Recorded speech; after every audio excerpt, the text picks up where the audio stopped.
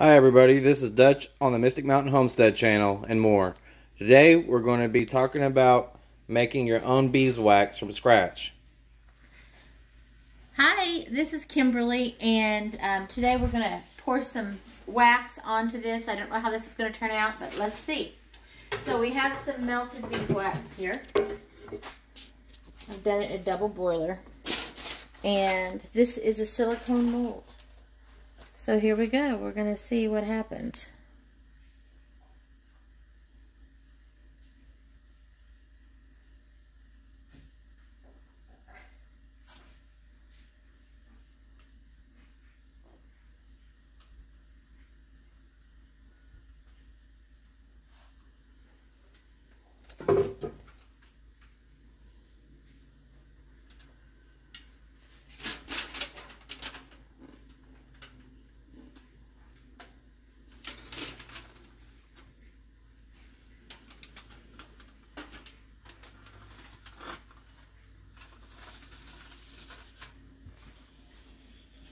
Okay, pressing it down.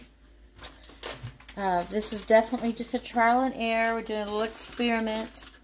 So we're going to let this cool. And the reason why we would make our own beeswax foundation, and that's what this is foundation. It goes into the wooden frames on inside the beehive. It helps the bees build comb out. It takes 7 pounds of honey for the bees to produce 1 pound of beeswax. So with using foundation, it speeds things up. It makes stronger foundation usually. A lot of times this is for a honey super, and this would be used, because it has no wiring support in it, would be used for cut comb. But you can put wires in it. You can lay wires in it and make it stronger so that you could use it for year after year if you were going to extract honey with an extractor.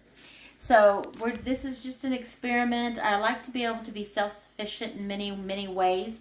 And if I could make a sheet of beeswax from my leftover extractions and my cappings once in a while, then this is a wonderful way to utilize that honeycomb. So let's see. What I had done here is I put some foil down. I knew it was going to spill over. These silicone molds, I had just purchased this to see how I could get it to work for me. It's got a little lip here, and this top sheet just fits over down into it, and it snaps in together right here. Now beeswax could still come out here on the back side of it, but I didn't pour enough to make it do that. As you can see the darker blue here is where beeswax didn't go. But even if I can get a partially done sheet, then that's going to be a success for me here. So this takes a little bit to cool. I had let the beeswax cool just a little bit. I used a double boiler style here, just using a couple quart pan and this pouring container here that I usually use for making candles and things like that. So I let it cool just a little bit, so that's why we had this here. You can see it is hardening up, but it's still soft enough that I can squeeze it a little bit. So I really want this to come out nicely, so I'm not going to mess with that yet. I'm just going to go ahead and maybe break off some of this excessive, because this here that spills over, I put it on foil, that way I can just drop it right back into this melting pot and let it melt and reuse it, maybe to make another sheet of wax if this turns out well for me. If it doesn't, I'm not going to give up on it. I've tried a couple different things just on my own. I know that machines that make this are very expensive. You can buy rollers that almost is like a wringer on an old-time washing machine that you can use to roll out foundation or roll it through the wringer-like type.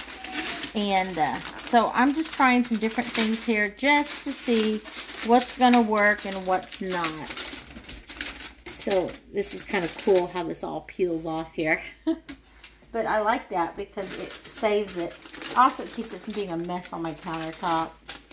We'll just kind of peel off the extras here. We're giving it time to cool inside the mold. It takes a little bit longer because it is encased in the silicone.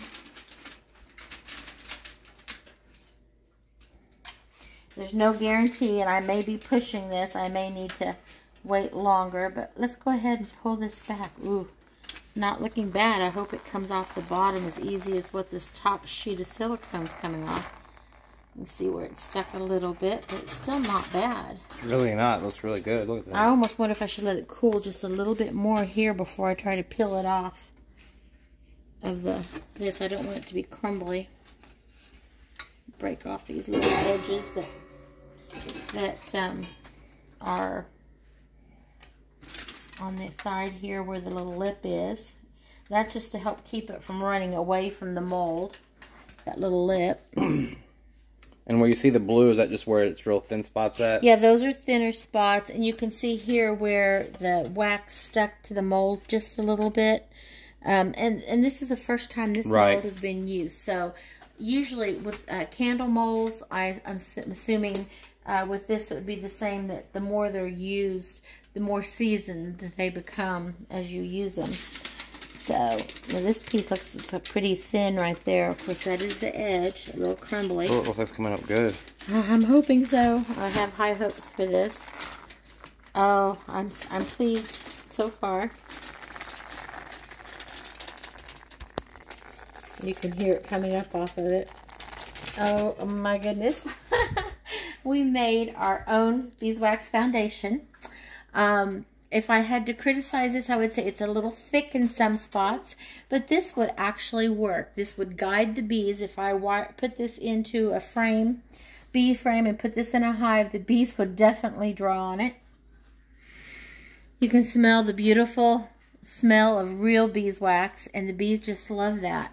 So I think that this is definitely a success, and I'll be doing some more of these and see if I can perfect it. I would like to see it about as thick as it is right here. See, I hold it to light, you can see through this portion. I think it's the way you poured it. It could be. It could be, because I poured it and then went back over it and poured it again. Maybe if you just like pour heavy, like a zigzag going forward like this. It might. And then I also might try taking a rolling pin instead of just pressing it. And then roll it. That's what I was thinking too. And roll it out. And that might help also distribute it. Distribute the beeswax. But I have to say, I'm not unhappy with this. No, it looks awesome for the just first time go. I mean, it is I don't like wasting anything, and you could get by with them being thinner. Of course, this is a commercial piece of beeswax. And you can definitely see the difference on thickness. There's a definite difference in thickness.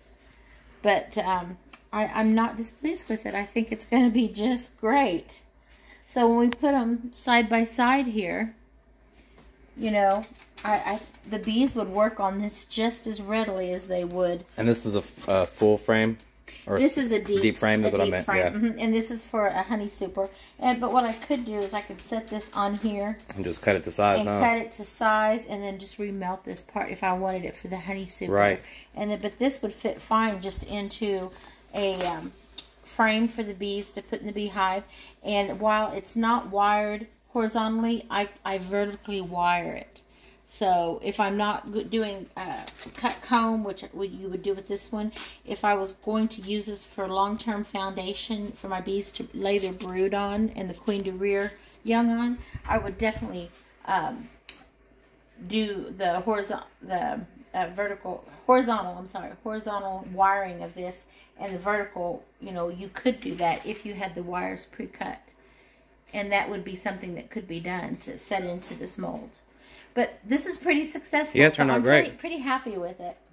So this is using our silicone mold.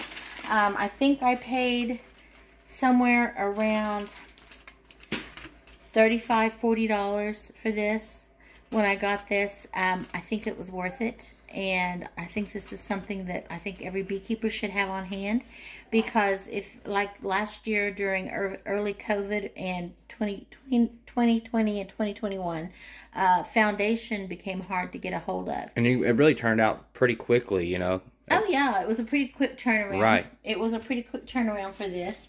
And for a beekeeper who's just a backyard beekeeper who needs, you know, just a few sheets of foundation every now and then, this would be some way to reuse your beeswax that you harvest off in cappings.